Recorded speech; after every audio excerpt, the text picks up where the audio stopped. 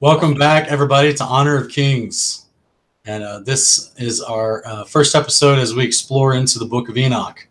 And I'm Sean Griffin, and my co-host with me today is Ken Heidebrecht. Hey, Ken, it's good to see you again. Yeah, you too, man. It's been too long. Okay, man. So we are, this is Honor of Kings. We are diving deep and dissecting the extra biblical books. Books that used to be in the canon that were taken out, and we're going to look at them and see some of the themes in them and some of the content, how it lines up with the modern American canon of 66, to help us kind of discern a little bit better on why they may have been taken out or why maybe they should have been left in, you know. And that's kind of the bigger question we're going to explore throughout this series. And we're also going to be looking at the book of Enoch. Formerly, we were on a different network and a different channel, and so we were exploring the book of Jubilees. And for all those who had seen those previous episodes, we are going to go back to the book of Jubilees. But Ken and I decided that we wanted to reboot this show, starting off with the book of Enoch. Yeah, it's a awesome book, Sean, and I think a lot of people are probably more familiar with the book of Enoch than some of the other ones. So I think it's a good decision to go with this one as a reboot. And yeah, we're going to see how it lines up with scriptures, and it'll be fun. This is it's a fascinating book, man, because there's so much in here that is directly coherent with what we see Peter talking about, what we see Jesus talking about. It's just, there's a lot of meat in this book, and a lot of people have never been exposed to it because someone told them that it's, you know, it's bad. So we're going to go through what it actually teaches and compare it to the scriptures so that you can determine for yourself whether or not it's bad. Ken and I have both studied this book pretty thoroughly, and we've already come to the conclusion that it's good. As we go through these things, we're going to be lining them up with scriptures, like I said, in different places according to the themes and the content the scripture teaches. But we're not going to just be cheerleaders for the book of Enoch. Like, we're going to try to remain as objective and fair as possible. We may run across a few passages that we don't fully understand but we're going to try to research them to understand them. And you guys get to watch us do that on this show. So yes. That's the fun part. Amen. All right. So we're going to start off right here in the book of Enoch, at chapter 1. And Ken, do you want to read the Yeah, I'll read the first bit there, Sean. The words of the blessing of Enoch, wherewith he blessed the elect and righteous, who will be living in the day of tribulation, when all the wicked and godless are to be removed. So, Sean, right there is it's an interesting little prologue, isn't it? Kind of sets the tone for who this is kind of written to. Yeah. And I think there's an interesting little phrase here. We're living in the day of tribulation. And the day of tribulation, according to my research and understanding of the scriptures as a whole, is synonymous with a few things. I'm just going to quickly, if you don't mind, list them off, what I've compiled, and there probably are some even more synonyms that relate to the day of tribulation here. But from what I gathered, it's just like the day of the Lord, the great day of the Lord, the great day, the great and terrible day, the day of the Lord's anger, the day of judgment, the day of visitation, the day of tribulation, the day of trouble, a day of trouble and distress, a day of wasteness and desolation, a day of darkness and gloominess, a day of clouds and thick darkness, a day of the trumpet, the time of trouble, the time of Jacob's trouble, the day of wrath, that day, the day, your day, the day of the new creation, and the appointed day. So those are all just kind of strewn throughout the scriptures. And in my opinion, they all mean the same thing, the day of the Lord. And it's talking about the day when the consummation of the ages comes. And at the last day is contextually talking about this specific day. So this first verse here in Enoch is in reference to that, I believe. Do you think that first phrase is just saying those who are still alive on that last day at the Messiah's return? In my opinion, this is referring to who will be living in the day of tribulation. So like the times of the day of tribulation leading up. Okay. Okay. So that's what it's like. So because obviously it tells us a lot of interesting events and gives us characters that we see later on in the book of Revelation. So if this were being read by people that were going to encounter that time period leading up to the day of tribulation, the day of the return of the Lord, the day of the Lord, then it would be good for them to know this, right? So that they can be aware of what's happening and why it's happening. Yeah, exactly. Yeah, that's a pretty strong first statement to start out with, just to try to get people's attention. Yeah, it's what caught my eye when I first started reading this and studying it. It was, wait a minute, I've heard that, the day of tribulation. That sounds a lot like all the other ones that I just mentioned. And it's really fascinating eschatological-wise, what's all related and how much Enoch was shown what's going to happen in those days. Absolutely. Okay, so in verse 2 here, and he took up his parable and said, Enoch, a righteous man, whose eyes were opened by God, saw the vision of the Holy One in the heavens, which the angels showed me. And from them I heard everything, and from them I understood as I saw, but not for this generation, but for a remote one, which is for to come. So as we were saying earlier, this is talking about a remote generation that's to come during the times of the day of the tribulation. So the latter days, the consummation of the ages. And concerning the elect I said, and took up my parable concerning them, the Holy Great One will come forth from his dwelling. So this is, right, Sean, this is talking about the day of the Lord, correct? Like these verses that are following is in reference to his day when he comes and he sends Yeshua with the kingdom and all the myriads of holy angels. So the Holy Great One will come forth from his dwelling, and the eternal God will tread upon the earth, even on Mount Sinai, and appear in the strength of his might from the heaven of heavens. And all shall be smitten with fear, and the watchers shall quake, and great fear and trembling shall seize them unto the ends of the earth. And the high mountains shall be shaken, and the high hills shall be made low, and shall melt like wax before the flame. And the earth shall be wholly rent in sunder, and all that is upon the earth shall perish, and there shall be a judgment upon all men. So that's a great day if you're someone who's going to be resurrected and saved, correct? Yeah, and that's, we've talked about this in other places, but the first resurrection of the saints of God, the righteous, the dead in Christ, they're all raised at the beginning of this great day, so that they don't have to endure all this wrath and judgment that happens.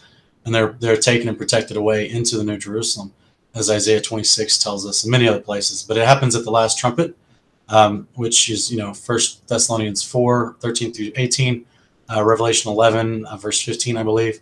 In many other places, the last trumpet is when the first resurrection happens. The righteous are raised incorruptible into spiritual immortal bodies. They're taken, hidden away, and protected in the New Jerusalem, away from all this fear and quaking and trembling and mountains being made low and melting like wax before a flame and all the judgment upon the earth that's happening. Those are for the wicked. Those are for the people that rejected the gospel of the kingdom of God and rejected the Messiah. And so a couple of quick things I wanted to ask about as you read these 7 verses here. Verse 3, it says, the Holy Great One will come forth from his dwelling. Now, if I didn't know better, it would look like, who's the Holy Great One? Is this the Almighty, or is this somebody different? Well, I mean, we know that this could either be referring to Yeshua, the Son, or... And that's the extra context of all the other prophetic books tell us that it's Yeshua that comes with his angels, just like Yeshua says in Matthew 25:31, that it's Yeshua comes with angels, but Yeshua is the arm of power working in the agency of the Father to do this. That's right. Yeah, the elect one, the righteous one. Yeah, and those as we're going to see throughout Enoch, right? That's going to be his, common title is elect one, righteous one, Son of Man. Yes, absolutely. You know what? We're going to get. I think it's chapter 10, or it could be chapter 14, but we're actually going to see another idiomatic phrase for the Messiah called the plant of righteousness, which lines up really well with him being called the root of Jesse and the branch of Zechariah and other places. So that's Enoch also has similarities there. Verse 5, though, when it talks about all shall be smitten with fear, the watchers shall quake, great fear and trembling shall seize them unto the ends of the earth. Who are the watchers, Ken? Well, they're a particular class of angel, in my opinion, who rebelled, and that's found in the canon, Genesis 6, also referred to in Jude's small book. They're a class of angels that... Sorry, go ahead. Doesn't the book of Daniel also refer to the watchers? Yes, he does. Yeah, he does. Yeah. So we've got three books in the modern American canon 66 that correlate to these characters being mentioned in the 5th verse of chapter 1 of the book of Enoch. Yeah. So right out the gate, we're given some context of who these players are, who's involved in this idea. And the watchers are quaking, so that doesn't look like doesn't seem to be a good thing, because it says great fear and trembling seized them unto the ends of the earth. So that seems definitely to be, they're not quaking out of respect, they're quaking out of fear. That's right.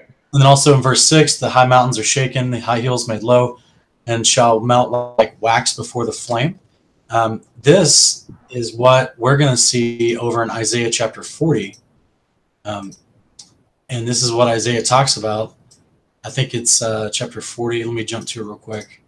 And I'm going to put it's in Isaiah. It's in a lot of different, the minor prophets talk about it too, how it actually it is. It's in Nahum 1:4. It's in Zechariah 1:8, I believe, or it's Psalm 97:8.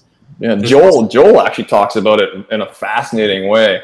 Right. How the angels are essentially his army, and they're going to just tear through the earth and like climb into windows and this and that. And I know commonly that specific chapter gets interpreted as being like us. We're the army of God, right? We're the Joel army, and it's contextually not so. Not so. No. If people, I just want to lovingly share with people, if you heard a pastor out there telling you that you are part of the Joel army, that you're metaphorically, prophetically being raised up in this day, in this generation, to be a part of the Joel army, I would strongly encourage them to really research the context of the Joel army. Those are angels coming back on the day of the Lord to clear out the area so that the New Jerusalem can sit down. So and this is what is expressed to us in Matthew 13 as well. And this is, that you're, as a resurrected saint, you're not coming back to do battle. You're hidden away. So you can get ready for the wedding supper of the Lamb, so that you can go into covenant with the land of promise. And so you're not coming to do battle.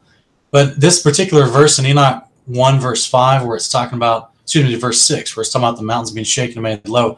If anyone's trying to compare and research this, we see this paralleled in Isaiah 40 verse 4. Actually, we can start with verse 3, where it talks about a voice calling, clear the way the Lord in the wilderness, make smooth in the desert a highway for our God. Let every valley be lifted up and every mountain and hill be made low. Let the rough ground become a plain. Let the rugged terrain become a broad valley. And then the glory of the Lord will be revealed, and all flesh will see it together, for the mouth of the Lord has spoken. And so this is why John the Baptist is actually quoting this as well.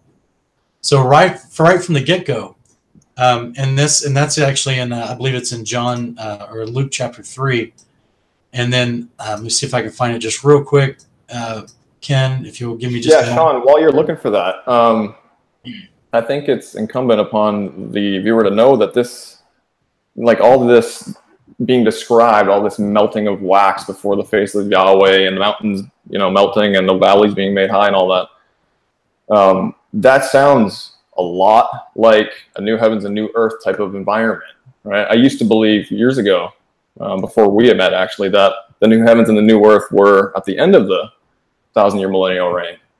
But contextually, I had to, as I understood things a little bit better, because the day of the Lord is it is the most important, in my opinion, theme within the scripture to really comprehend, that this new heavens and new earth is at the front end of the millennial reign. And so this is what we're seeing here being described when Yeshua comes down with his myriads of angels to decimate the nations that have come up and gathered themselves against him, is that along the way, all these mountains are coming down, valleys are being raised, and things are, like, the firmament is peeled back, as you've said very nicely.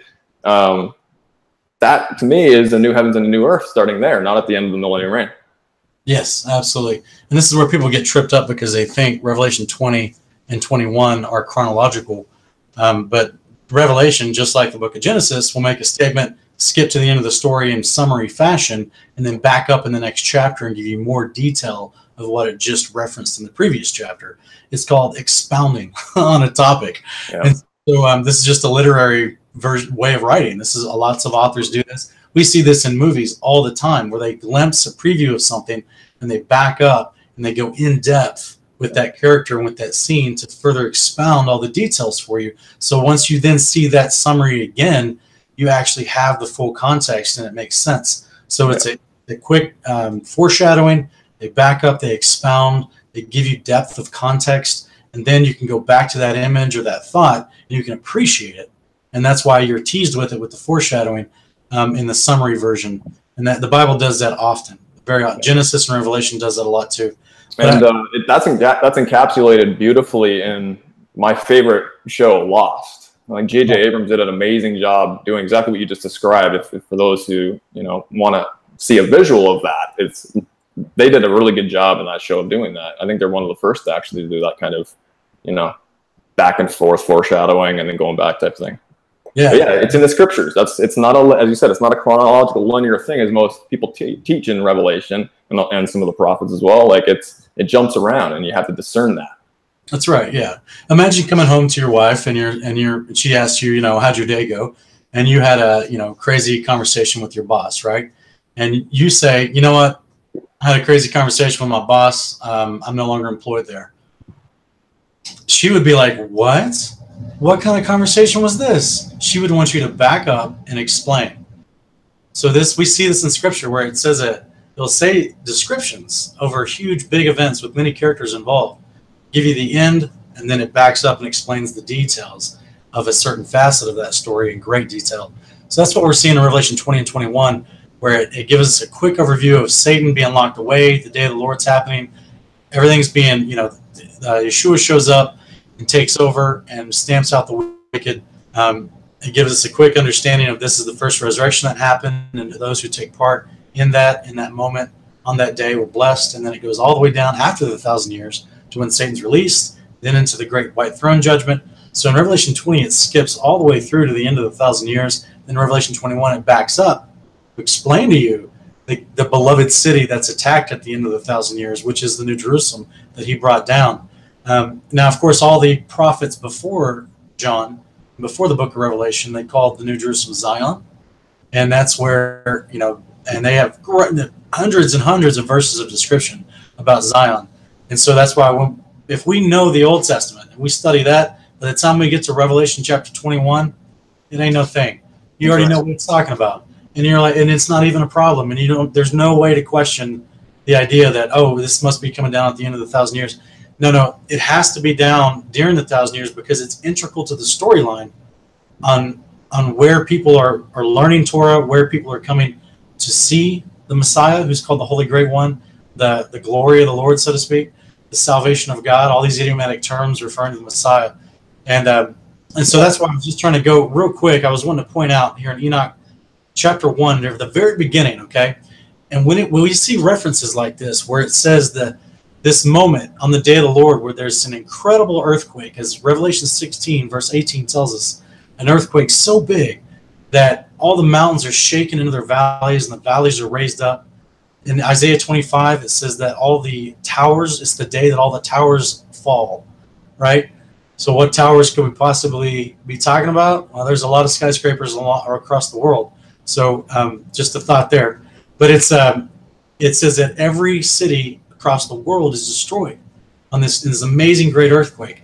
And all the mountains are brought low and they're smoothed out, so to speak, made level with the valleys. This, every time you see this in Scripture, because it's in many different prophetic books, this is a direct reference to the day of the Lord, when the Holy Great One shows up.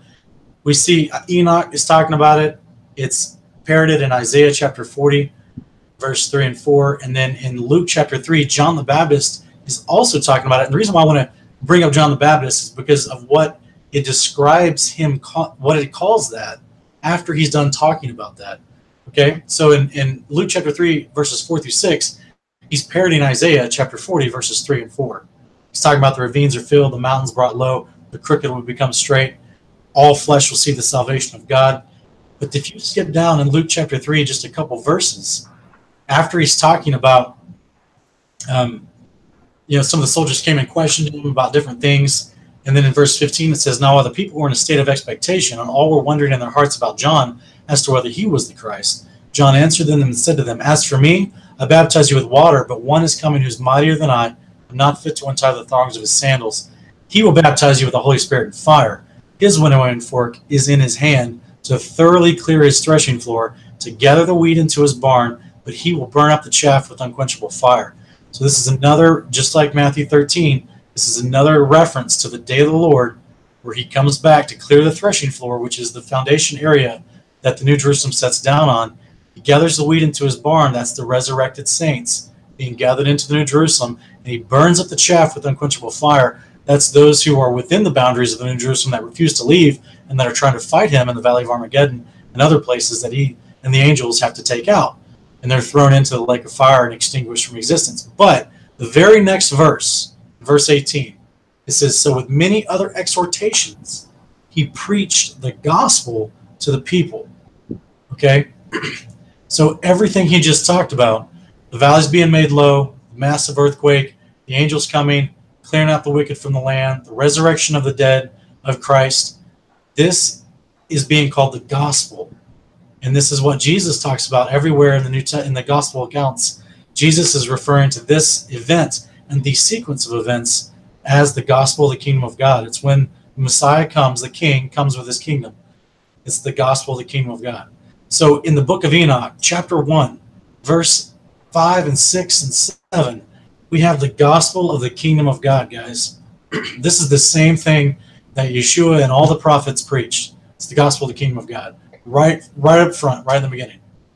Yeah, amen, man. And that's actually expounded quite a bit in a lot of other extra biblical texts that we hopefully will get to. First Baruch, Second Baruch, Second Esdras. A lot of those descriptions that you were just beautifully laid out there are in these books, and it makes you wonder, why they were removed. They're just rife with so many of these descriptions that are in the canon, right? But I think, Sean, one of the things that really throws people off with this timeline and the millennial reign and the whole new heavens and earth, when that starts, is, if I'm not mistaken, Judaism teaches that the Messiah will come and essentially walk into the Jerusalem that's there now, or that's, you know what I mean? That's a physical terrestrial building, and he'll come walking into that. And so they teach a much more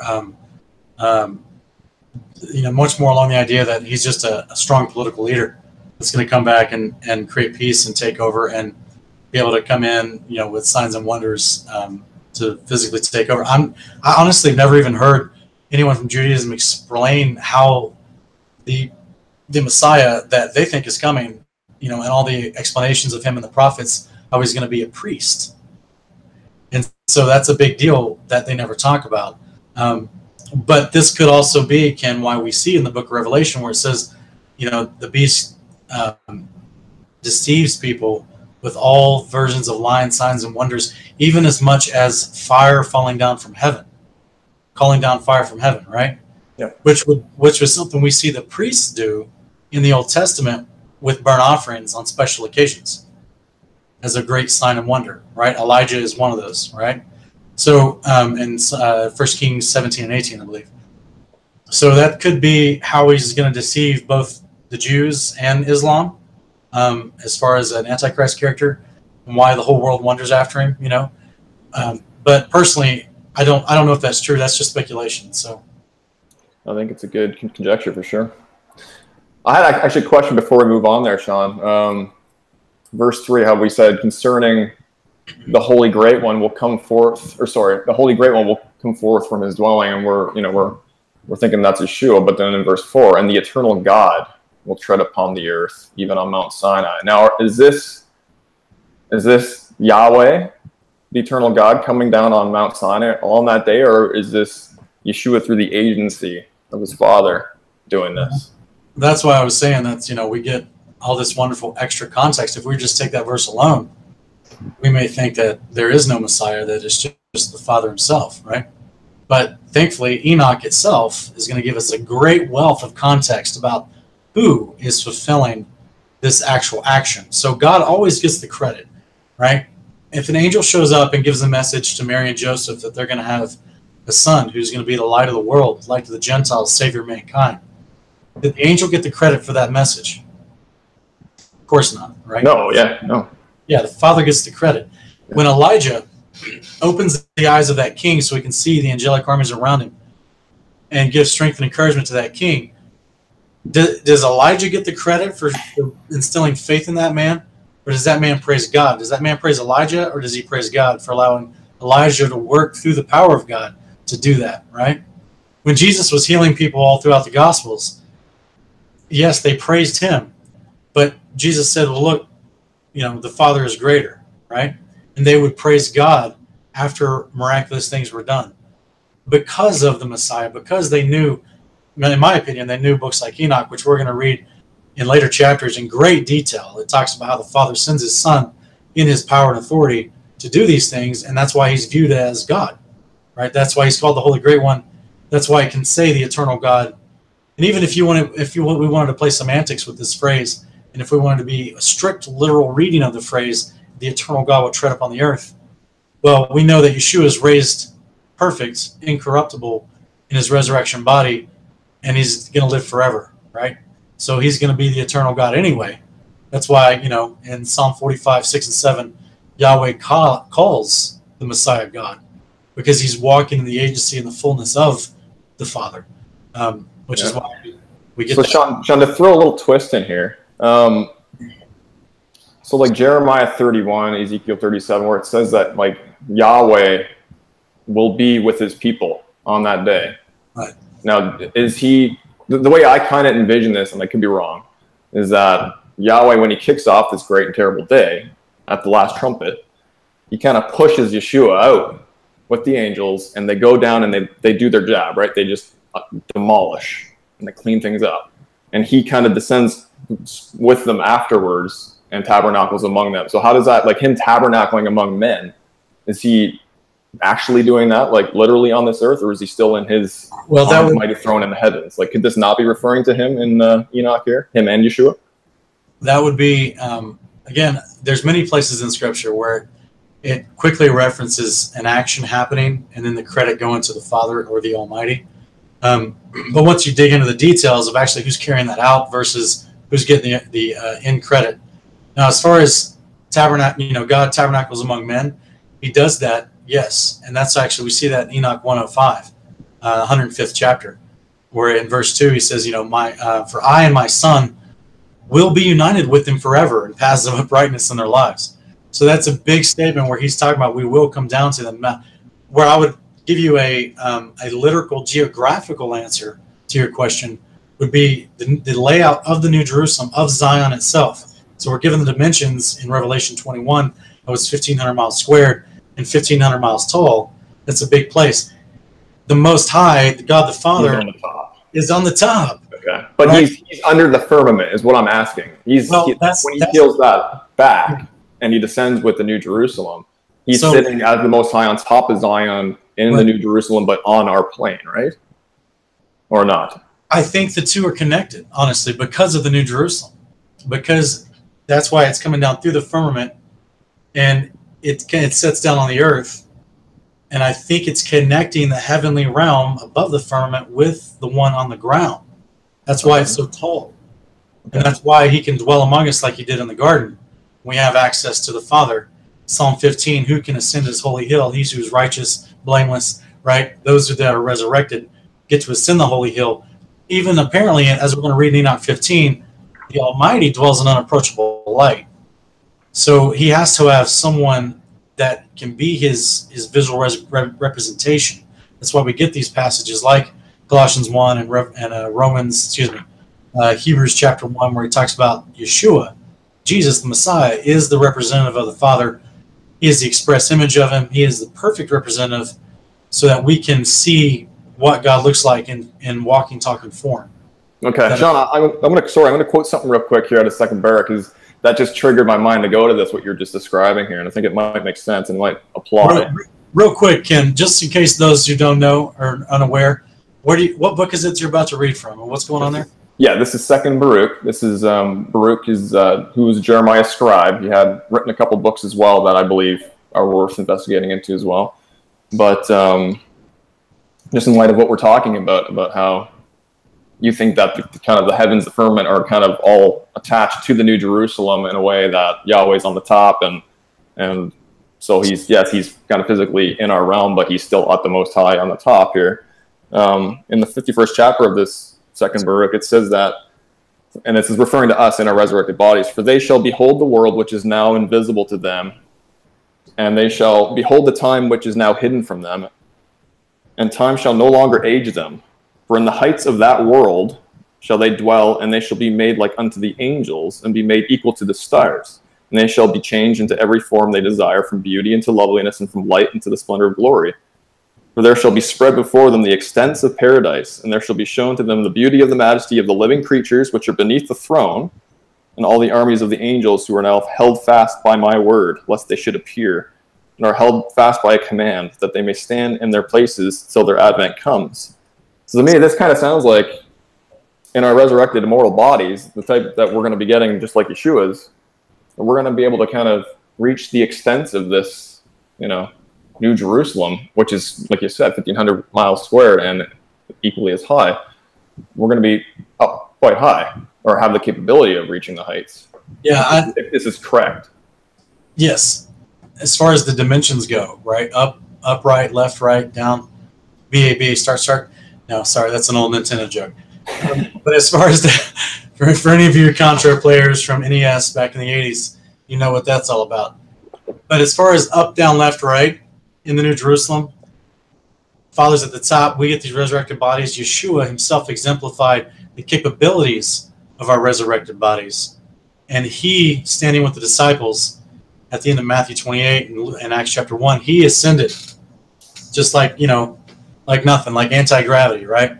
Or maybe I should say anti-electromagnetism working and density. But that's a different conversation. Come on, biblical creation model here, Sean. Let's go. Right. So the idea is that he ascended right in the presence, and they, just up into the clouds. The angels showed up, and they're like, "Hey, he's gone. You can stop looking now." And he's just showing them, look, and we're gonna get that same body. So if the Father's on top of Mount Zion at the very top, it's no problem for us. I mean, we'll be able to get up there just like the angels do. We'll be able to move around, and in fact, according to Baruch, we're actually going to be made greater than the angels, which that's a whole nother topic, whole nother show. Yeah. It's exciting, man. I don't know. I don't know how this can't excite you. We don't hear about these things being taught behind pulpits. No offense to those who may be watching that teach behind pulpits and whatnot, and you may do that. That's awesome. But from my experience, I haven't heard anything that would make me instill joy within me, just such a joy and a hope for what's to come, and like these promises that we're going to receive and inherit. It's just that increases faith when you understand just what we're going to be given. It's amazing. It makes you really, really, really excited for it. It makes me, at least. Absolutely, man. That's why, Hebrews 11 calls it being made perfect. And that's a big statement. We're made perfect at the resurrection. So, and that's why it's called the hope of glory. The resurrection of the saints of Christ is referred to as the hope of glory. Okay, Sean, also in it's in verse 5 here, where it says, and the watchers shall quake, on this great and terrible day of the Lord, when all this stuff is taking place. The watchers quaking, where are they that they be quaking? Where are they experiencing this quake from? From my understanding, as we move forward throughout Enoch, they get imprisoned for some of the things that they do. Do you agree that it's from their place of imprisonment that they're quaking, or do we have other angels kind of running around on the earth that? Well, this becomes into the discussion of who Azazel is, and where does Enoch tell us? When does Enoch tell us he gets his comeuppance and he gets his judgment? I think this is going to be an interesting study, because you and I actually disagree on this one, unless things have changed. You and I disagree, because I think Azazel is the Satan character being referred to in the canon of 66, who's bound in chains in Revelation 19 and put away for 1,000 years. And if I'm not mistaken, you think that he's already been judged? Yeah, well, just the way that I understand the text, it seems like he's under the earth, and that's the whole point of Leviticus, I believe it was 16, where the scapegoat, whatever, goes out to Azazel. It's kind of like it's pushed out to where he is in the desert, and to me, it sounds like he's imprisoned during that time. And we hear that the devil is around on the earth. Specifically in Job, he's able to access the Father, and we're told that he's like a roaring lion, seeking people to devour, right, and on the earth. So it seems like that person or that entity or adversary is able to roam freely on the earth, whereas Azazel seemed like he was imprisoned earlier on in the pre-flood days. Yes. Yeah, it seems like that. And that's why we're going to read some fascinating things once we get to chapter 60 and 62. But we'll wait till we get there. Yeah, we'll get there. And I'm always willing to change perspectives, as you know. I mean, that's what we have to do. If we want to know the truth, we have to be willing to test these things, which we're doing, and humble ourselves and be willing to be teachable. And during this study, I may come to find out that my speculation is wrong, and that Azazel has already been judged, this particular guy, and that the Satan being referred to in the canon of 66 is someone altogether different. And that would be awesome if we did find that information. So that's what we're going to figure out as we study this book. Amen. But I'll say this, as far as the idea of angels being imprisoned, we're going to read about that in Enoch 22 and some other places about the types of imprisonment. Now, regardless of who is in that imprisonment, Enoch uses different expressions of language than some of the other books that we're used to. Okay, so Enoch and that's what we're gonna thoroughly dissect when we get to these places.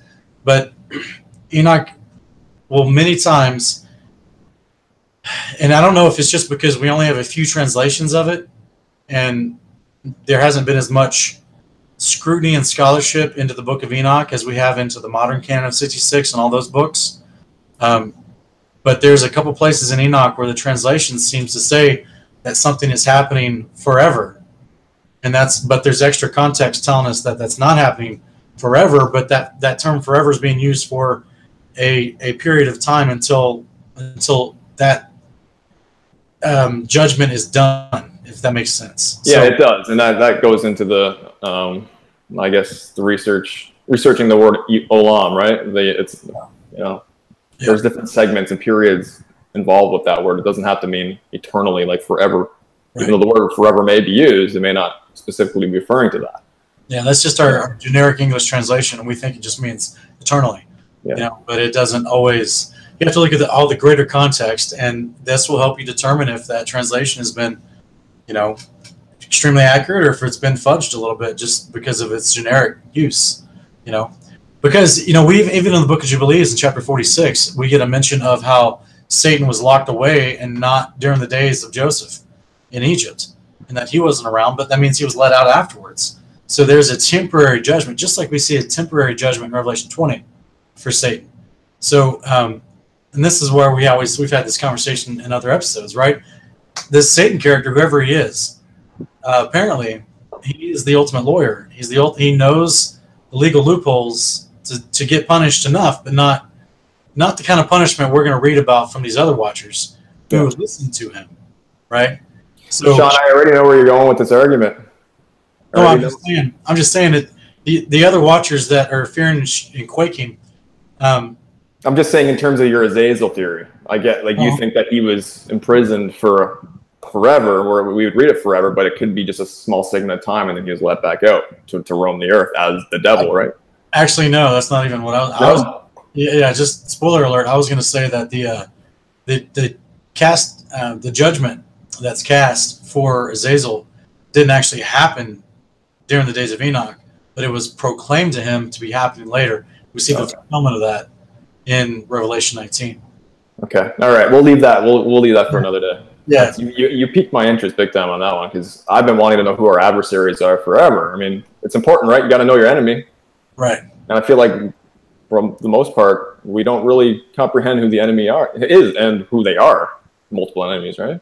Well, as we're going to find out here in Enoch, that's why it mentions these watchers right off the bat. Just like I said with Genesis Revelation, it mentions something, but then it's going to go back and it's going to expound in great detail later. So Enoch is doing that as well, right? In chapter 1, it's mentioning the watchers will quake on the day of the Lord with the coming of the Messiah in his kingdom.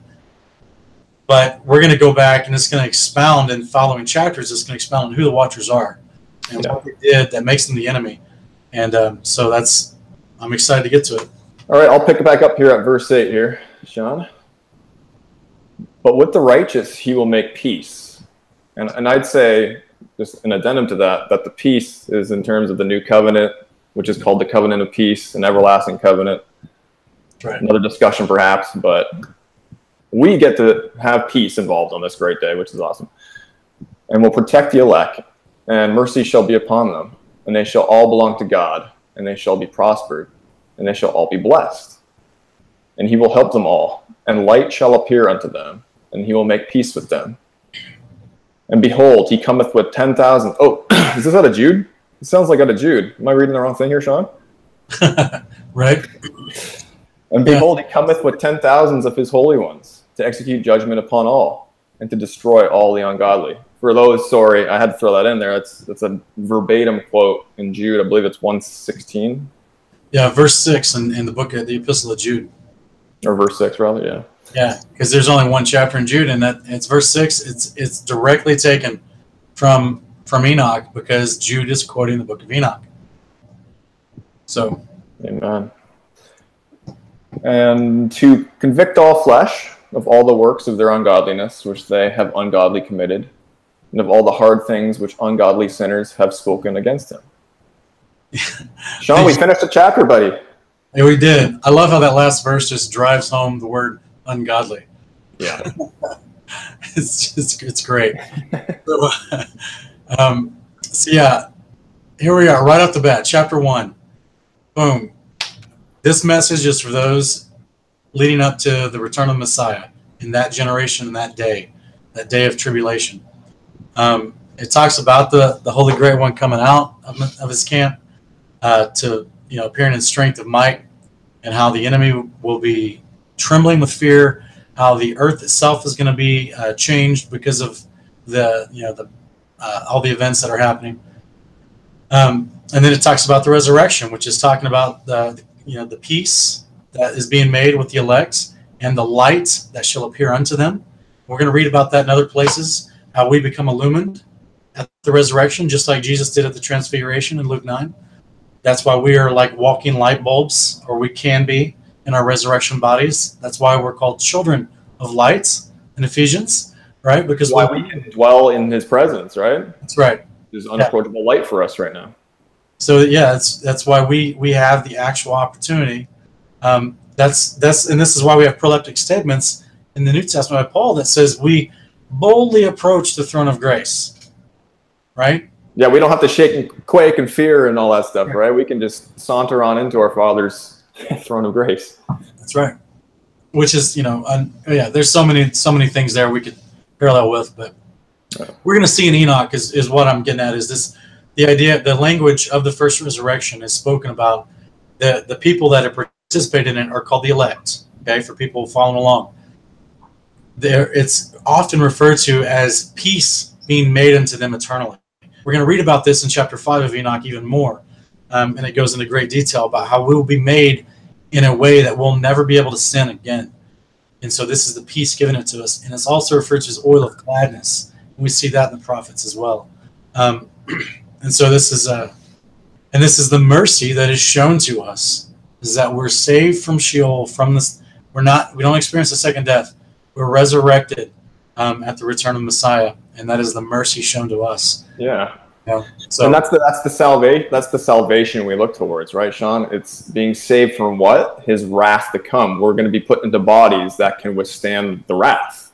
That's right. That's what's cool about it, is that we don't actually undergo the wrath, but we're put into new bodies that will never be thrown into the lake of fire, and will never be able to transgress his law, so that we don't have to worry about the second death. We can enjoy peace with him, and actually he can, like, John 17 says, Jesus says, John 14, it says, you come and believe in me and keep my words, my Father's words, we will come and make our home with you. You know what I'm saying? We'll make our abode with you. And that's the promise. That only can happen if we have resurrected bodies. So that's part of the promise. It's amazing. Amen. You want to do chapter 2 there, Sean? Yeah, we'll do chapter 2. It's a little bit shorter, but we'll maybe fly through 2 and 3.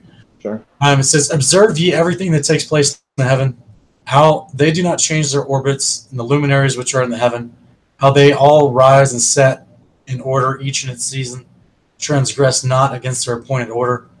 Behold ye the earth, and give heed to the things which take place upon it from first to last, how steadfast they are.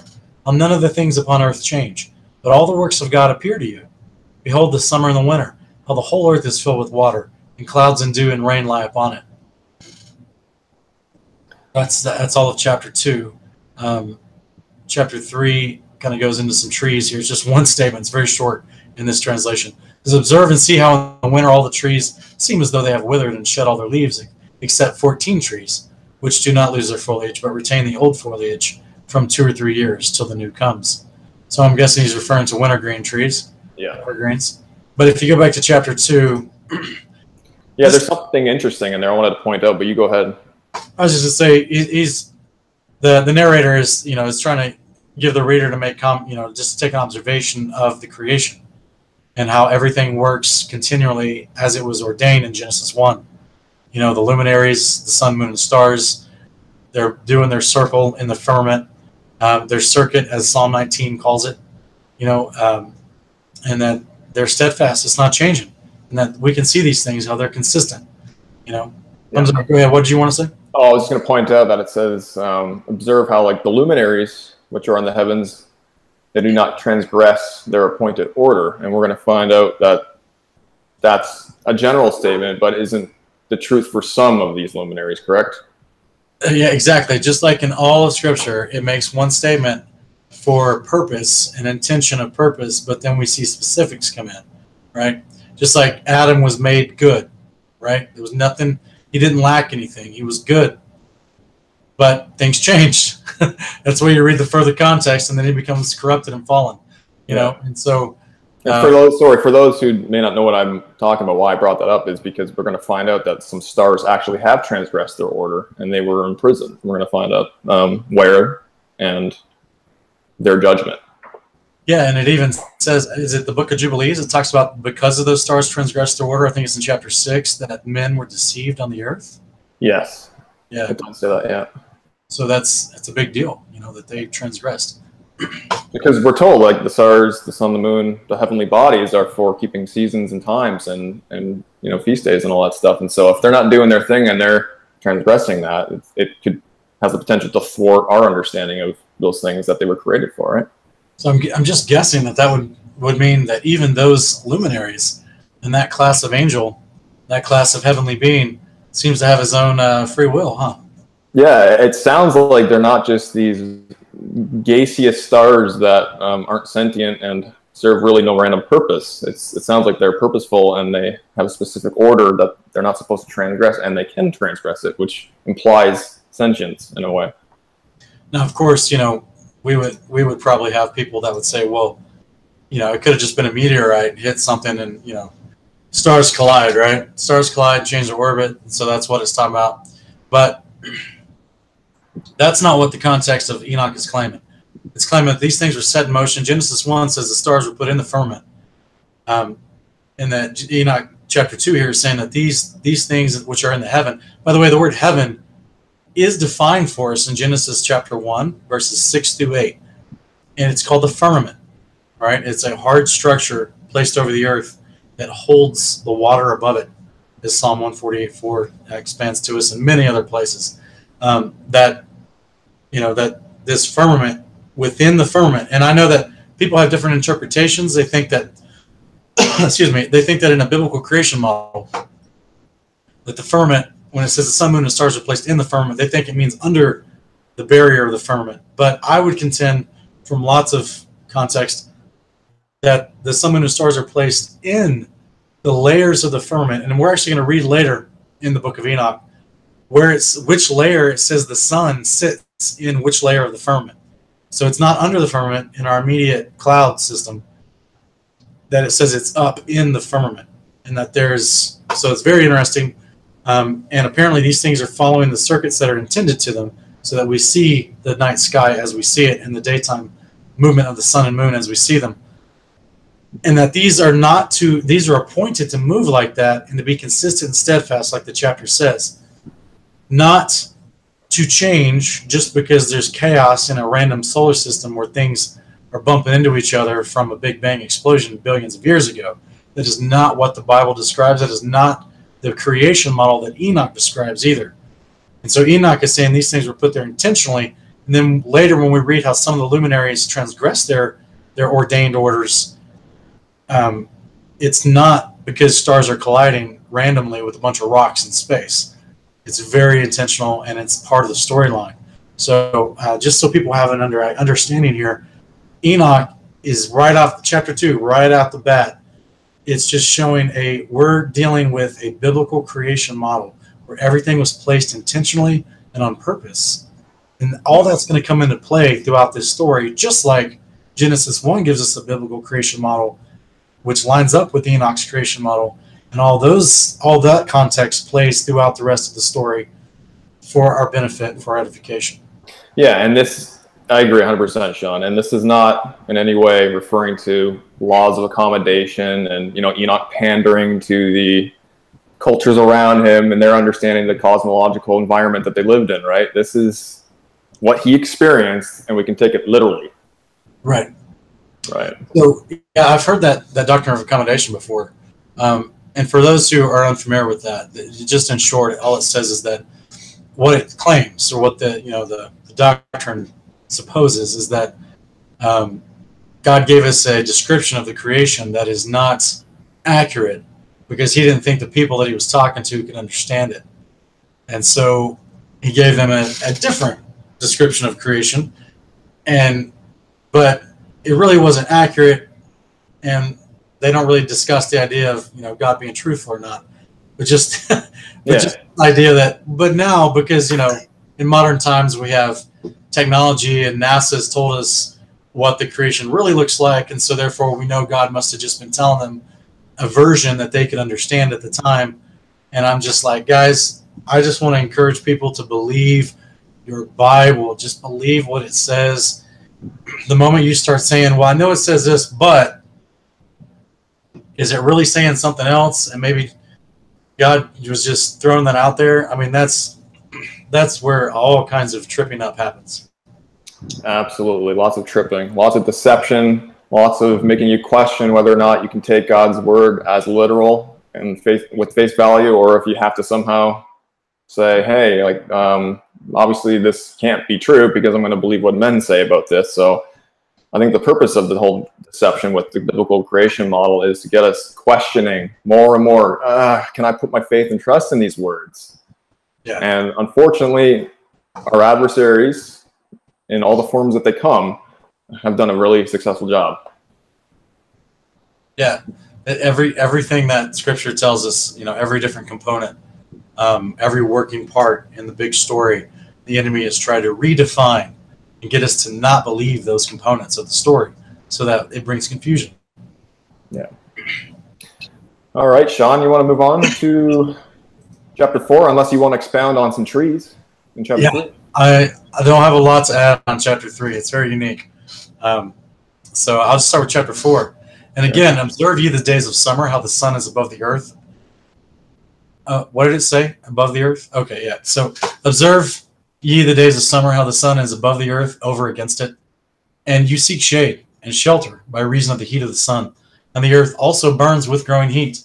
And so you cannot tread on the earth or in a rock by reason of its heat.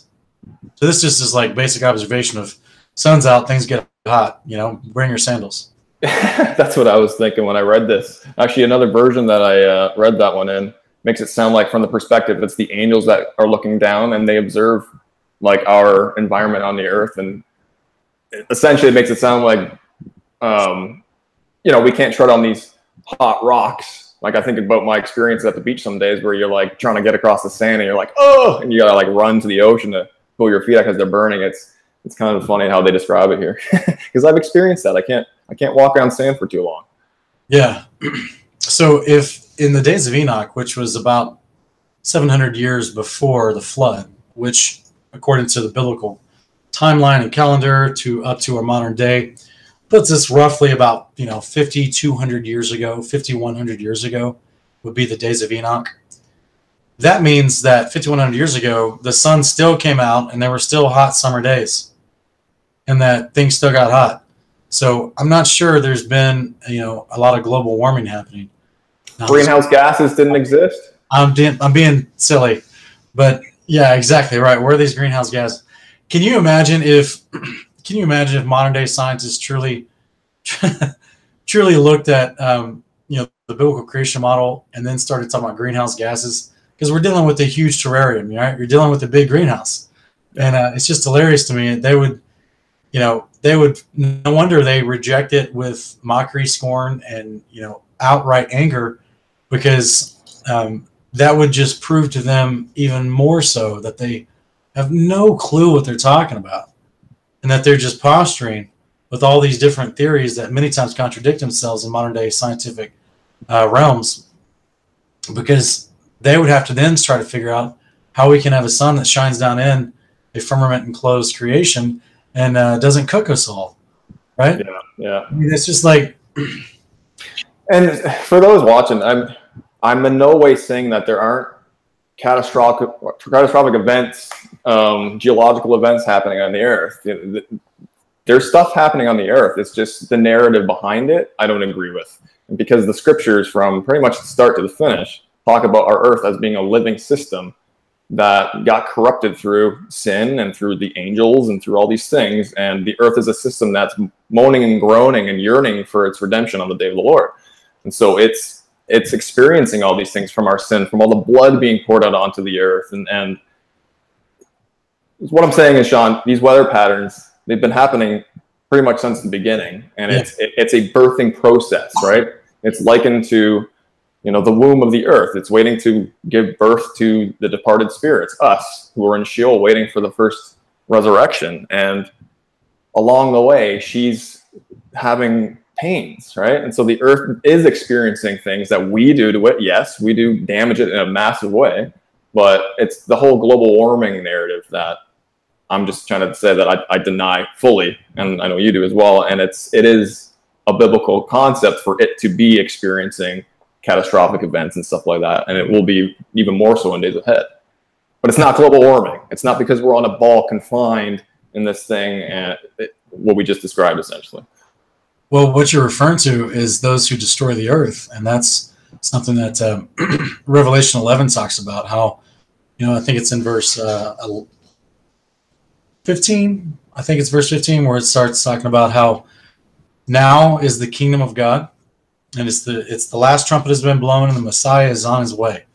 And it talks. Let me just read it real quick, because it adds to what you're talking about, and even goes back to Genesis 6, and has to do with the Watchers, as we just were introduced to, right, in the book of Enoch.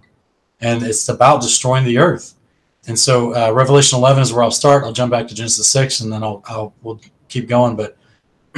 It's verse 15. The seventh angel sounded, and there was loud voices in heaven saying, "The kingdom of the world has become the kingdom of our Lord and of his Christ, and he will reign forever and ever." And the 24 elders who sat on their thrones before God fell on their faces and worshiped God, saying, "We give you thanks, O Lord God, the Almighty, who are and who were, because you have taken your great power, and you have begun to reign. And the nations were enraged, and your wrath came. And the time came for the dead to be judged, and the time to reward your bondservants, the prophets, and the saints, and those who fear your name, small and great." And here's the kicker: "and to destroy those who destroy the earth." So there is an intentional effort to destroy the earth. And this is what I don't think a lot of people realize. So we see this paralleled in Genesis as well, okay? Genesis chapter 6, I believe it's verse 11 or 13, where it talks about, I'm going to read it real quick. 11. "Now the earth was corrupt in the sight of God, and the earth was filled with violence." You see what I mean? Yes. And I know a lot of people would be like, well, he's just talking about, the people inhabiting the land. You know what I mean? Yeah, they're just sinning and they're doing this and that, right. And it's not actually anything to do with the place that they're standing on. Right, but we see that idea expounded upon in Genesis 7, verse 11, where it talks about the fountains of the great deep burst open, right? And so we're talking about violent earthquakes. We're talking about reshifting of land. This is where we've got, that's why the only safe place there could have been, you got water pouring in from the firmament above, massive earthquakes with huge, land shifting below. The only safe place there could have been was to be insulated in a pressure-resistant body of water floating on top of it. right? Yeah. While all the chaos and drama is happening around you, the water itself protected the ark, and people don't realize that from all the chaos that was happening to the land itself. So the point is, that's why you're making statements about Romans chapter 8, how the creation itself groans for the revelation of the sons of God, which is referencing the first resurrection. Because when Yeshua comes back, he actually heals the earth. And this is talked about in Joel chapter 3, many other places, in Psalms, I think Psalm 47. Yeah. Yeah. Yahweh, he tried to establish this with Israel, right? In their land, is you let the land rest after 70 years, right? You give them its Sabbath so that it can rejuvenate, because it's a living organism. Right? And they didn't do that. They didn't let the land do that. Right, which is why it tells them in 2 Chronicles, 14, the famous passage, that if you would turn from your wicked ways, right, you would humble yourselves, seek my face, I will heal your land. Literally. So the behavior, whether righteous behavior or bad behavior, is always connected to the land, because we came forth from the land. So, and we live on the land and we interact with the land. So the earth itself is being destroyed by bad behavior that God calls unrighteous. So whenever the resurrection happens, the New Jerusalem descends, and we have, millions, if not billion, of resurrected saints living in the New Jerusalem, teaching ways of good behavior to all the survivors outside the New Jerusalem. And the water of life healing all the streams, as Ezekiel 47 says, water of life comes from the New Jerusalem to heal all the land that was destroyed previously outside of the New Jerusalem. And you're getting things to have a chance to regrow and retake time to have a big Sabbath, right? That Sabbath rest it needed, the land itself. And so this righteous behavior allows for us to heal the land that we live on. So if you're a huge environmentalist, you should love the gospel of the kingdom of God. Amen. And if you've never heard the gospel of the kingdom of God, that's all throughout the Bible. I encourage you that for some people, that may be your turning point to believing in God and the Messiah and the coming hope that we have in the gospel of the kingdom of God. Because if you love the earth so much, to the point where you're it's controlling the narrative you have with your family and friends, and it's become a political movement for you, and you think that this is the great injustice that is happening in our time, be excited. Be overjoyed that the gospel of the kingdom of God, that God hears your heart for that, and he shares that heart, because he's going to heal the land when he returns. That's right. So, and I had said something before that was kind of correct. In Leviticus 25:4 says, but in the 7th year, the land is to have a year of Sabbath rest, a Sabbath to the Lord. And so it's every 7 years, right, Sean, that they were to let the land kind of lay fallow. And yeah. And this number 7 is interesting, right? We know that numbers are significant, and he likes to use numbers to kind of ingrain in us to get us prepared for the 7th day, which is our coming millennial 1,000-year reign, right? Where the land is completely replenished, made new, and it's in a Sabbath rest. That's right. Cool, man. Where are we at here? You want to keep going? Just think about that real quick, okay? There's a lot of people that theorize that, the earth was created just under 6,000 years ago. And that all of Genesis 1 happened just under 6,000 years ago, and that the millennial reign is called our Sabbath rest in Hebrews 4. And so that we have this idea that God's coming back, and for all of creation, people and land, he's imposing a Sabbath rest for everyone to just chill. Just chill. That's right. And Yeshua says that he is the Lord of the Sabbath, and that's what he's referring to, right? It's that reign during that millennial Sabbath rest. It's not some whimsical, he's the Lord of the Sabbath right now, I don't have to worry about commandment number 4, which tells us to remember the Sabbath, to keep it holy while we're in this body of flesh, and we can still do the commandments, right? Right, exactly. So if you didn't understand the gospel of the kingdom of God, you see Yeshua make a statement like that, and you don't have a clue what he's saying, so you have to reinterpret it. That's right. You don't know the context. So that's where it's wonderful that we have this context layered throughout, and it's being venerated with Enoch as well. So we got chapter 5 next. Observe ye how the trees cover themselves with green leaves and bear fruit. Wherefore give ye heed, and know with regard to all his works, and recognize how he that liveth forever hath made them so. And all his works go on thus from year to year forever, and all the tasks which they accomplish for him, and their tasks change not, but according as God hath ordained, so it is done. And behold, how the sea and the rivers in like manner accomplish, and change not their tasks from his commandments. But ye have not been steadfast, nor done the commandments of the Lord. But ye have turned away, and spoken proud and hard words, with your impure mouths against his greatness. O you hard-hearted, ye shall find no peace.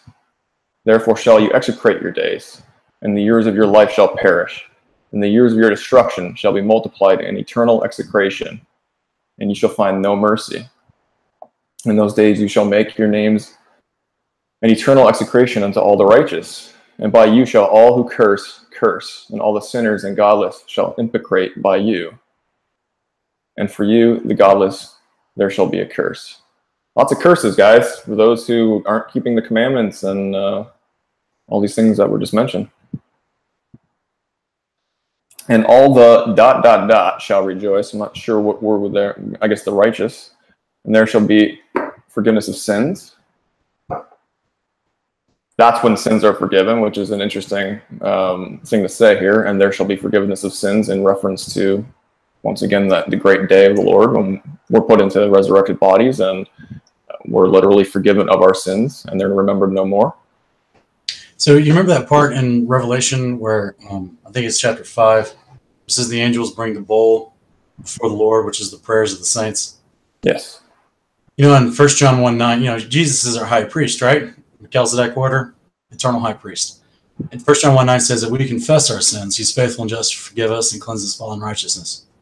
So this is where I've said before that I theorize, and because of statements like this in Enoch and many other places in Hebrews and Revelation and just the whole concept of the priesthood in general and of the resurrection, I theorize that on the day of the Lord is when he says our name before the Father, he's made atonement for us eternally, and he's going to resurrect us into our eternal incorruptible bodies.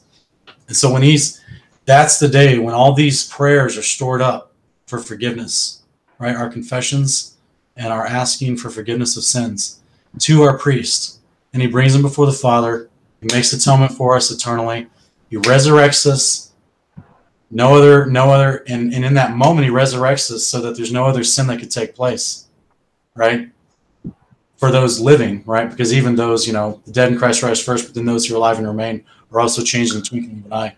And on the great resurrection of the first resurrection of the day of the Lord. So it's in that moment that he's made atonement for us, and he raises us to eternal life into this incorruptible, goodly light of body that we cannot sin again, as we're about to read in verse 8 and 9 of this chapter. Yeah, amen. I agree with that 100%. And it's interesting that the prayers of the saints are stored in the bowl, right? And it sounds like it's kind of used as ammo. Right. Yeah, it's awesome. Where are we at here? Verse 6 you were in? Yeah. And every mercy and peace and forbearance, there shall be salvation unto them, a goodly light.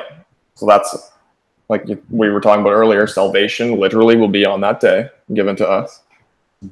And for all of you sinners, there shall be no salvation, but on you all shall abide a curse. But for the elect, there shall be light and joy and peace, and they shall inherit the earth. We've heard that one before, haven't we, Sean? Sounds like a beatitude to me. Yeah. And then there shall be bestowed upon the elect wisdom, and they shall all live and never again sin. That's amazing. That's such an amazing statement right there, a promise. The very thing that got us to where we're at today, we're not going to be capable of doing that anymore. Yeah. Either through ungodliness or through pride, but they who are wise shall be humble. And they shall not again transgress, nor shall they sin all the days of their life, nor shall they die of the divine anger or wrath, but they shall complete the number of the days of their life.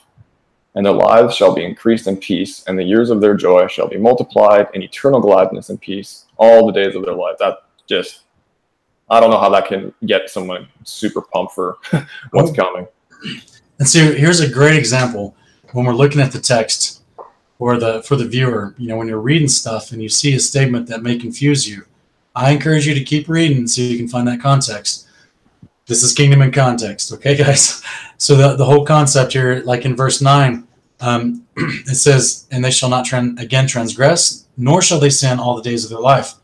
Now, if I stopped right there, I'd be like, okay, so that means that would lead me to think, well, all the days of their life, that would mean to think that there's a finite number of days to their life, right?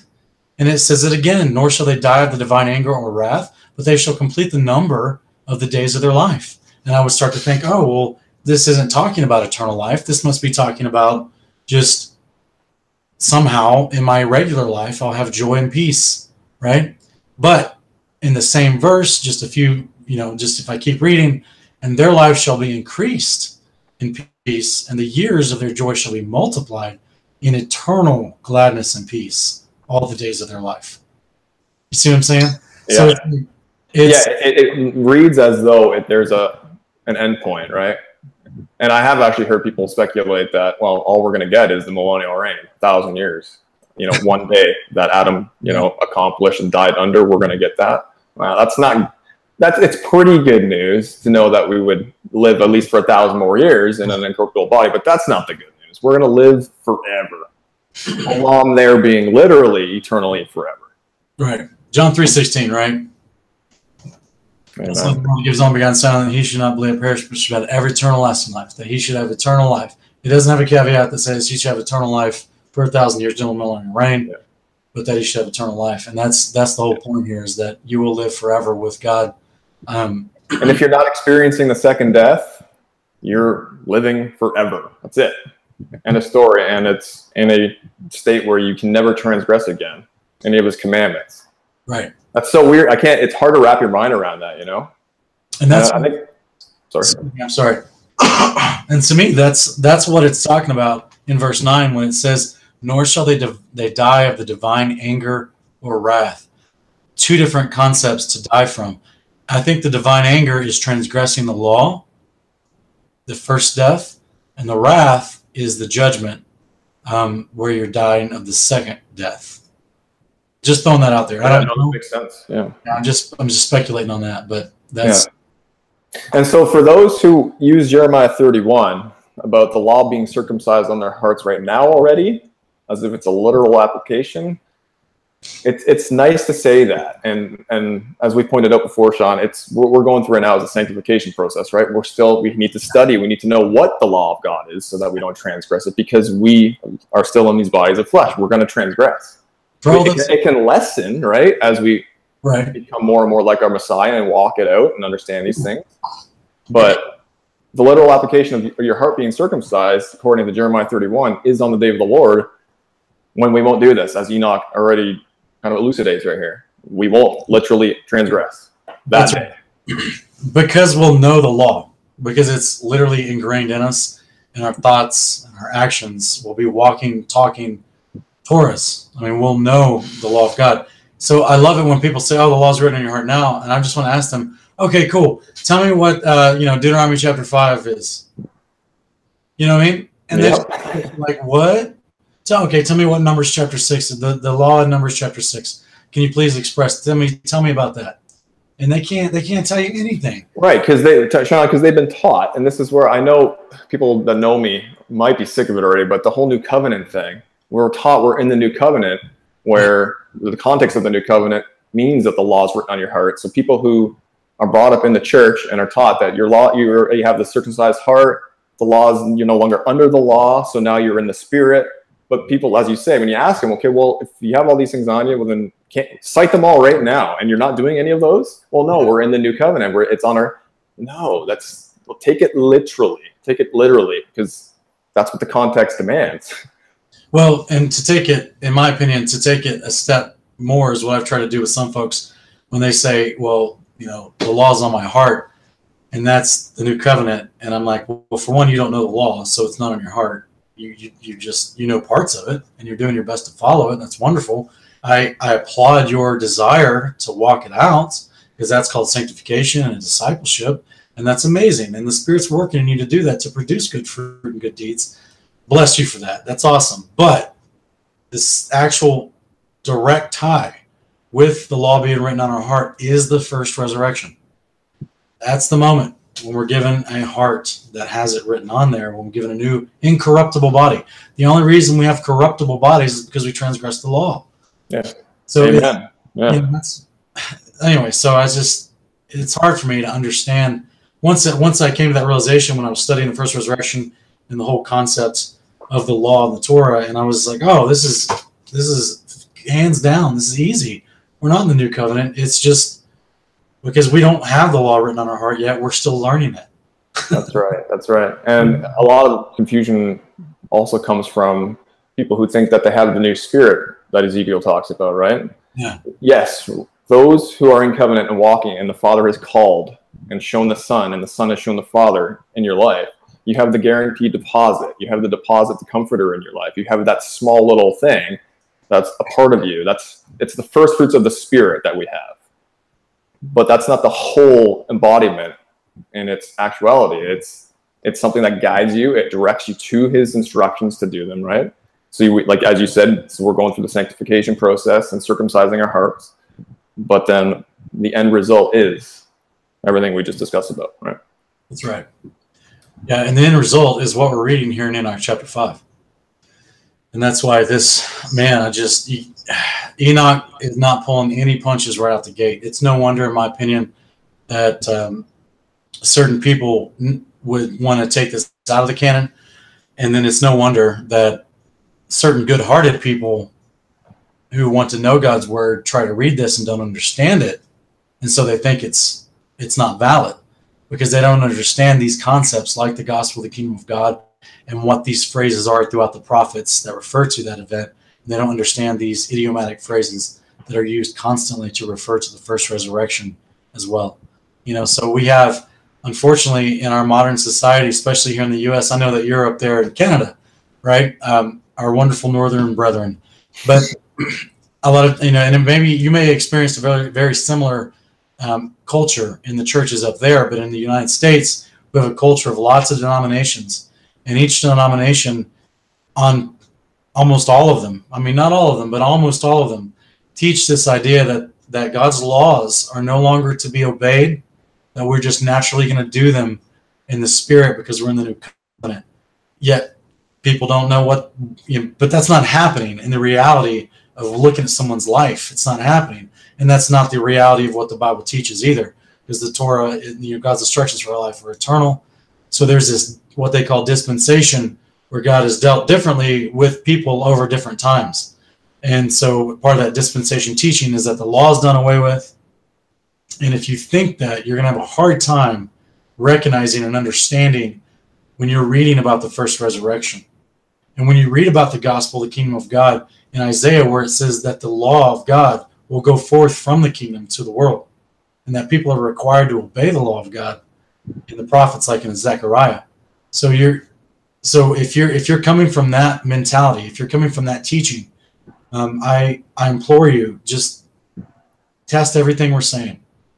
I came from that teaching, from that understanding, and that type of denominational mindset, and heard from different denominations that same premise being taught, and that we just because we have the Spirit through the priesthood of Yeshua now, that we don't have to obey the instructions of God. They're just written on our heart. We're going to do them already when we walk in love. Yet the Bible itself defines love itself as doing the instructions of God. So, so we have this contradiction that's being taught, but a lot of people don't catch it because that's all they've been taught, right? So if you're hearing this for the first time and you're a part of a denominational church, I just want to implore you to test everything we're saying. Dig into these verses, all these supplemental verses that we'll be going through and referencing in the canon of 66 in the scriptures that we have in our collection of Bible in most homes. And we're comparing them to what we're reading in Enoch. I want to encourage you to line them up as we're doing with you. And you can see things like this, like the gospel of the kingdom, like the behavior of the kingdom, which is the Torah, the instructions of God for living, and like the first resurrection, these big concepts that all intertwine together. And this will open up your understanding of the Bible in front of you to where it becomes a joy, and to where explaining God's promise of hope and salvation for us in practical terms that people can grab a hold of in a conversation within minutes will become a resource for you, and you'll be edified by it. So I really want to encourage everyone watching that they would do that. Amen. I second that. All right, so we're in chapter 6. Yeah, this is the controversial one. Not that the other ones before weren't. Right. So we're getting into Genesis 6 boundary, right? So just a quick controversial recap. I should put up on the side screen just controversial topics already listed, and we're just going to add to that laundry list. Yeah. So we have chapter 1. We have the tribulation time, right? That this book itself was meant for the end generations to be aware of these concepts. Goes right into the gospel of the kingdom of God, everything that entails. Chapter 2 goes right into the biblical creation model, and how that goes against what we've all been taught in our modern society, which is very interesting, right? Because maybe you need to know the counter idea to what we've been taught all of our life, because it may be helping you understand what we're about to read with the rest of this book. And then we go into some trees. I'm not sure about that. But then 4 and 5, we get right into the seasons, how things move. We get right into chapter 5, which talks about the first resurrection and the Torah, transgressing the law, and how we have the promise that we're going to be freed from the curse of the law of sin and death, brought into an incorruptible body. So we have a quick recap of the first 5 chapters. Is like Mike Tyson hitting you with a combo, right? If you've been in a church that you felt dead, that you felt like the teaching hasn't been uplifting you or encouraging you or giving you clarity of what the Bible says, first 5 chapters of Enoch are going to punch you in the face and the gut, because this will force you to dig into your book and take the word seriously. And I encourage everyone to do that. Now, chapter 6 is about to get even stronger, okay? It says we're about to read about the enemy, and that's important for us to understand. Yeah, and Sean, if I can interject here real quick before we get into it, Genesis 6, the implications of Genesis 6 were something that I struggled with all throughout my life, essentially, my Christian life. And what I mean by that is we're taught that Yahweh commanded Israel to utterly destroy tribes of human people when they're entering Canaan. And I just couldn't reconcile that with a loving God to command his people to go in and just decimate them because they're sinners, they're pagans, or this and that. Thankfully, Yahweh directed me to Brother Rob Skiba, another shout out to him, with his Nephilim work and understanding Genesis 6 in its proper contextual light. And so this was a monumental part of my faith walk in terms of my understanding. It really shot me into many different concepts and thematic understandings that solidified my faith. And it started with the Nephilim and the giants and what we're going to come across right now. Yeah. I'll start reading there, man. Okay. And it came to pass when the children of men had multiplied that in those days were born unto them beautiful and comely daughters. So it's telling us right here, it's the children of men that had multiplied in those days, and beautiful daughters of the men. Verse 2, and the angels, the children of heaven, so we have a different class, saw and lusted after them, and said to one another, come, let us choose us wives from among the children of men, and beget us children. And Simyaza, who was their leader, said unto them, I fear you will not indeed agree to do this deed, and I alone shall have to pay the penalty of a great sin. And they all answered him and said, let us all swear an oath, and all bind ourselves by mutual imprecations, not to abandon this plan, but to do this thing. And then swear they all together and bound themselves by mutual imprecations upon it. And they were in all 200, who descended in the days of Jared on the summit of Mount Hermon. And they called it in Mount Hermon, because they had sworn and bound themselves by mutual imprecations upon it. And these are the names of their leaders: Simyaza, their leader, Arekabah, Ramael, Kokabel, Tamael, Ramael, Danel, Ezekiel, Barakel, Asael, Armros, Betarel, Ananel, Zachael, Semsepael, Satrel, Turel, Yomael, Sarael. These are the chief of their tens. So I think it's interesting, Sean. I know we got a lot to talk about here, but the version that I'm reading off of has the name Jared bolded, which I think is important to know that contextually lines up with Genesis 6, right? It says in those days, you know, there were Nephilim, and after that, when the sons of God, and the after that, and the in those days is Jared, right? And we can talk about that if we want to, or whatever. But well, first off, I just want to give you a high five across the screen for getting pronunciation. You know those names without messing up. Yeah. So, well, I read them quickly so that it would just like kind of meld into each other, and you wouldn't know. Right. That's impressive. We've got what I think is interesting here in verse 3. All right, so we're reading about. I mean, this does not mince words. Angels, they took women as wives and had babies with them, right? So this is not the way things were designed. This was out of order, right? You are out of order, sir. So these angels, and then they're talking about doing this in verse 3. They're having a discussion. We get the behind-the-scenes, fly-on-the-wall conversation that Semyaza, who was apparently the leader of some of these guys, says, I fear you will not indeed agree to do this deed. I alone should pay the penalty of the great sin. And then they all came back, and they're like, well, no, that's fine. We'll just mutually imprecate ourselves through an oath. We'll just bind ourselves together through an oath to do this great sin with you. You know what I mean? Yeah. So I laugh because those must have been some attractive women. The genetics were just so impressive in those days. I mean, good Lord.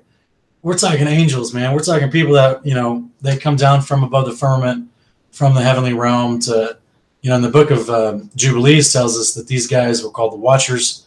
We're reading about they're called the Watchers in this book as well, and that they were intended to come down to mankind to help us govern, because as man began to multiply on the earth, they were having trouble interacting with each other because of their new sin nature. And so the angels came down as rulers and judges to help them govern their affairs, right? But while they were here, they started being attracted to some of the hotties, apparently, that were running around pre-flood. And so I think that this is pretty wild, because we also read in Jubilees that the angels, when they were born, or excuse me, not born, but when the angels were created, specifically the angels in heaven, they were created circumcised. Yeah, that's an interesting little detail, that right. Yeah. These are guys. These are actual guys. These are not women angels. These are men with members, with men parts, specifically circumcised men parts. So, and that's how they were made at creation. Yeah. So when people try to say that, oh, this is just nonsense. This was just the kids of Cain and the kids of Jared, the kids of Seth, different sides of the family, like we see in Genesis 4 and 5, and that they were interacting with each other. And, Cain's kids, they were called the daughters of men, and Jared, or Seth's offspring in that line, that family tree, they were called, the sons of God, as being referenced as angels here. And that is not at all what the narrative says, nor is it actually what the Hebrew says in Genesis. But then we have books like Enoch chapter 6, which just, like I said, that doesn't mince words and expounds very, very plainly that these were angels from heaven that came down, and they were men angels, and they took women, right? Yeah. And they did manly things with women and had babies with them. Okay. Yeah. So this is a unique, very specific passage. So to me, it makes you wonder. Now, there's other places where it says that angels assumed many different forms because they had that power, right? Because they're not normal creations like we are. They have their own unique gifts and abilities, so to speak. But in this case, they definitely showed up as men, interacting with men, with manly intentions, so to speak, towards a woman's genetics, and then they had offspring, that they had babies. And they knew this was bad and decided that they needed to talk about it beforehand. And I think that's fascinating to me, because talk about premeditation, right? If you're talking legal terms. And this is why we're going to see later, they were not granted mercy. This was not a mistake that they made ignorantly. This was a mistake that they made full well knowing what they were doing. And they tried to skirt, blame for it by somehow thinking, well, if we all do it together, then, you know what I'm saying? It'll be fine. We'll be let off. Yeah. Free pass, potentially, if it's a bunch of us doing it. We're looking at here, Ken, this is the first union. Yeah, no kidding. I was like, wait a minute. What? Oh, yeah, okay. This is the first mob union. Yeah. Like, hey, we all do it together. You know. Yeah, we're all going down together, right? They'd have to take us all out. You know. Yeah. Father's not going to do that. Oh, yes, he does. He takes us all out. Just a quick addendum, Sean. So the Watchers aren't only these, rebellious dissenting angels, right? We also have classes or individuals that are also Watcher class, like Michael, Gabriel, Raphael. We're going to come to all their names. Yeah. We're the good ones. And these ones were showing up with Abraham, 3 angels, right? A lot of people stumble and get a little lost in the text when it talks about 3 men showing up. Wow. That's a theosophy, right? That's Jesus showing up because he's a man and blah, blah. Right. Well, no, they're angels. If that's true, then who are the other 2 men? Yeah, exactly. And the wrestling match with Jacob. Village, bring him with him. Yeah. So it's not a stretch. It's not a stretch at all. We're showing this bit of context for a reason, that these Watchers can, like you said, assume many forms, and one of them is they can come as men. That's right. Very convincingly. The Book of Tobit actually shows how convincing that is too. We can potentially get into that one day, but yes, these are angels and they come as men, and there's no issues with that. No, it's all throughout Scripture. Yeah. Acts chapter 16, a dude walks in the jail and lets Peter out of jail. There's literally a jailbreak for an angel. And he comes up like a man. He just looks like a man walking through there. It's just like, yeah, it's amazing that we've got people just don't take the word seriously, and they just make up all these wild stories and ideas and theories. And so I'm just excited that we get to put on film for people to consider and dissect. We're going to take this as contextually and as seriously and as literally as our good common sense will allow us, and through discourse and conversation, we keep each other in check through that. And as you're watching this, you're welcome to write in the comments any questions you may have. If you think we missed something or didn't expound upon a certain part, But just a summation of this last chapter here, Sean. So we have women of men being eyeballed greatly by the sons of heaven. Yeah. And they come upon Mount Hermon. I believe the summit of it is Ardis. I believe it's called in Jubilees. Or it might even be in this chapter or later chapter. But they come upon the summit of Mount Hermon. They make an oath together saying, we're going to do this, guys. There's 200 of them. We're given the names of the chiefs of the 10s of them are here. And the chief of the chiefs is Semyaza. Okay. Yeah, and the fact that, the angels are a kind, right? When Yahweh created creations, the angels are a kind. Humans are a kind. We go through all the creatures, the land creatures that were all after their kinds, and the sea creatures after their kinds. Everything's after their kinds. And so the angels are a kind, and they came and blended with our kind. Right. Just like they were blending the kinds of creatures back in their day as well, where we get these chimeric, mythological creatures throughout antiquity. What we're experiencing today, right, where the Messiah says, just like as in the days of Noah, so shall the coming of the Son of Man be. We're seeing blending of species today for medical reasons, and plants and all these other things. It's no different than back then. So it's not a stretch to think that the angels, being a kind, came and messed around with our kind. That's right. And it tells us that their children were of a unique kind. Yes. Which I think is interesting.